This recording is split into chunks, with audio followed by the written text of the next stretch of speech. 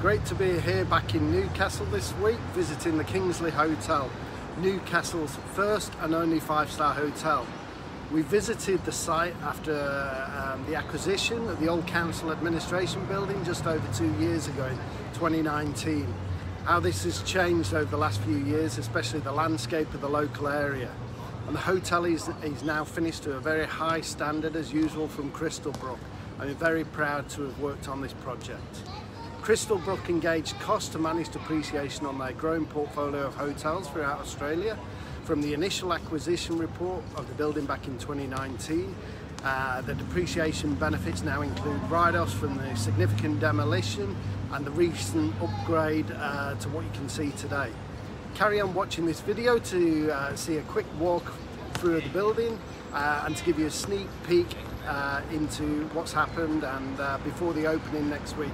Thanks very much for listening and talk to you soon.